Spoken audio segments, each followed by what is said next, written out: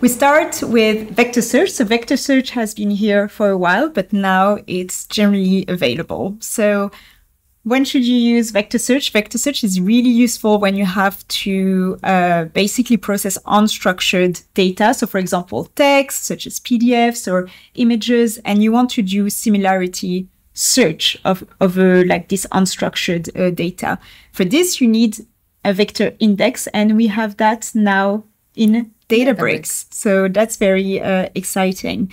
So what is, how is it used basically? Often it's used in RAGs or Retrieval Augmented Generation. I'm sure you already heard about RAG quite a lot. It's been a bit of a buzzword in the past, year. So the way that it would work in Databricks is that you have your source delta table that has all the unstructured data.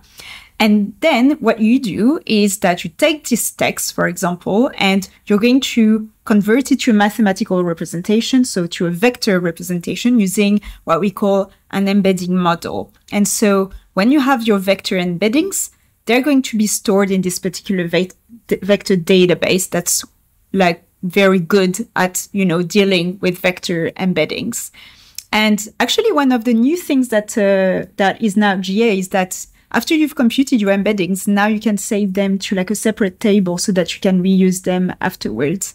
So instead of recalculating the embeddings every time, you just throw them somewhere and then you say to the vector store, just use these already embedded documents. Okay. Yeah, so that's very nice. And so here you've used the embedding model to store your source table. And what happens is that when you have a query, so let's imagine that we take this Databricks.com like documentation, a lot of unstructured sections, and we chunk it and we put it in a vector database.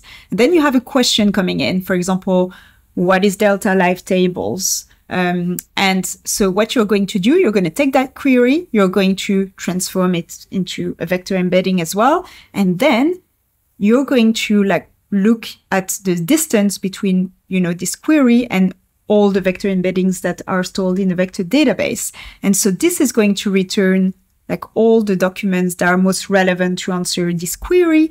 You provide all those relevant documents as context to this particular query so that then an LLM can just take this query with the relevant documents in order to formulate a nice answer. And so that's one of the main, let's say, use cases that you can use RAG vector search for its RAG applications. So the vector search is mainly the retrieval mechanism before any search you want to do on this unstructured data. Yeah. And of course, you can do filtering on top. But we're not going to get into details today, but there's a lot that you can do with it.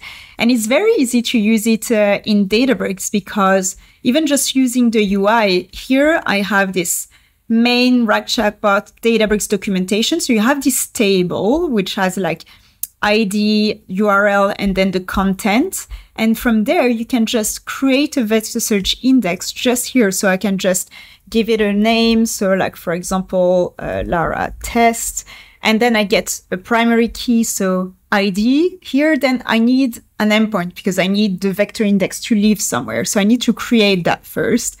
As easy as going to the compute section, vector search, and then you create your endpoint from there. Here I can just reuse one that already exists. Let's use this one, for example.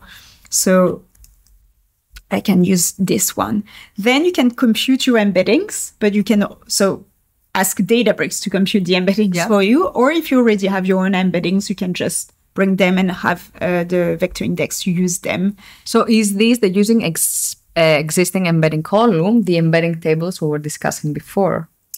So if you already have a column with the embeddings in it, then you can use that particular column. But I think in that case, you bring your embeddings. Okay.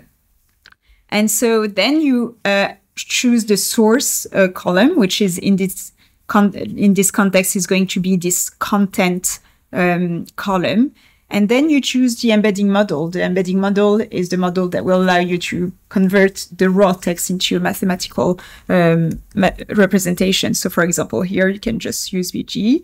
Here, I think that's the thing that's, that's just writes it back to a table so that you can use it later. And then you choose your sync mode. Do you want it triggered or do you want it continuous? Triggered, I guess, if your data is static and it's not going to change often, it makes sense to choose triggered, right? Yes. If it's going to change every day, you can add continuous, but obviously then the costs are going to be higher. And then you can just create, and all those steps, you can also just do it here using the REST API. So what you can do here is just create your endpoint name, and the type. And then here, you can just create a vector search index by adding a name, source table, the pipeline type, triggered, primary ID key. And you can see here, it's just the exact same field that you have here. So you have a lot of different ways to do it. And then you can just retrieve like your vector search index. So it's pretty easy, actually. Pretty easy to start. Yeah. And just to mention here that every time you create your index is associated with a specific embedding model. So the embedding model is associated with the index. So if you want to change the embedding model, you will have to rebuild your index at that point. Yes. Yeah. You need to use the same embedding model for the two steps. Yes, that makes sense. And so that's it. And then there are just a lot of benefits of like linked to using, I think, this vector search in Databricks. Like the first being, I think you need to have change data feed enabled right on the Delta table so that then the updates are just, on incremental data that's coming in. So just updates or appends. And so it's just the sync is done automatically, which is really interesting. It's great that you can insert and append stuff, right? So whatever is happening on your data table, you can do it to the index as well, instead of dropping it and recreating it from scratch. Yeah. And so that's about it. And I think in the announcements that were done today, also, I think I quite like they show all the added advantages of using this vector search index. So in Databricks, so obviously the automated data ingestion, we just mentioned it, but also like the built-in governance is really what differentiates it from other like vector index, because you use the whole governance framework that we have, which means like, I think we have role-based access controls for queries, if I'm not mistaken, and indexes. I think calls are coming later this year for like role, level, and column, but I'm not entirely sure. Yeah, but I think it's in the roadmap. Yes, it's in the roadmap. So the good thing is that we're trying to simplify the security model, right, and keep it common across any components of the platform. Vector search is one of them. So yeah, we try to stay consistent for simplicity. That's amazing. And so yeah. Basically, it was in public preview for a while. There's just a few changes that came with GA. So the sync back to a table. I'm not sure if they talk about it here. And then there were a lot of security features, basically, that were added with customer managed keys and PrivateLink, if I'm not mistaken. One thing that we should add also is that we hear a lot from customers who want to use vector databases for some use cases where we should use like feature online stores or like feature stores. Can you expand a bit about this? Yeah, so when it is mostly your data is structured and in a tabular format, then you'd better release it as an online table and do a feature lookup. Where it's more unstructured and you want to perform this similarity search, right? Remember that in the similarity search, we have mapped all our data into this index, which is, think of it as a clustering, right? In a different space. And we try to find the more similar documents to the question out of all of this space. And we return the best 3 of whatever, right? But in the feature lookup, you actually request an ID or the name of the user based on a key, right? So yeah, it's a key value. Yeah, it's a key value request. So, yeah. And for that, we have those online table feature store that we can use.